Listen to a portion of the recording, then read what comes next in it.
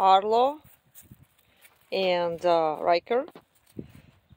Riker see Arlo first time. He just arrived for boarding.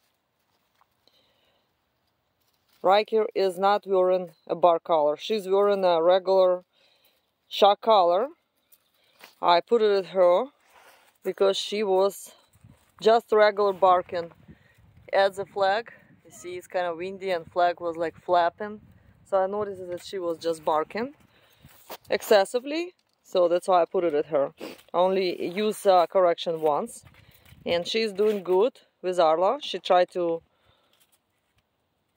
know him. Sniffing is good. She's not in his face. So she went to start playing with him. And Arla is a good, playful dog. Then I will take her for a golf cart ride.